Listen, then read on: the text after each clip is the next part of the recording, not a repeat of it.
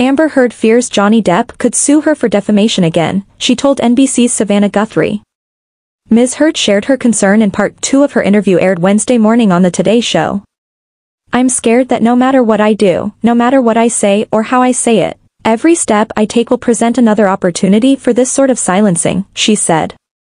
"Which is what I guess a defamation lawsuit is meant to do, it's meant to take your voice."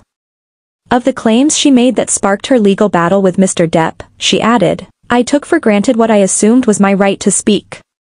Ms. Heard reiterated that the Washington Post op-ed at the heart of Mr. Depp's lawsuit against her was not about Johnny.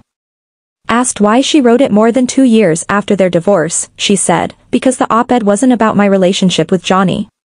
Pressed by Ms. Guthrie, who called it unmistakable, Ms. Heard said it was about loaning my voice to a bigger cultural conversation we were having at the time. "I tried the best I could to make a deeply broken relationship work. And I couldn't. I have no bad feelings or ill will toward him at all. I know that might be hard to understand, or it might be really easy to understand. If you've just ever loved anyone, it should be easy." The second installment of Ms. Heard's interview came exactly 2 weeks after a jury found overwhelmingly in favor of Mr. Depp in the couple's defamation trial following 6 weeks of explosive testimony on their tumultuous relationship.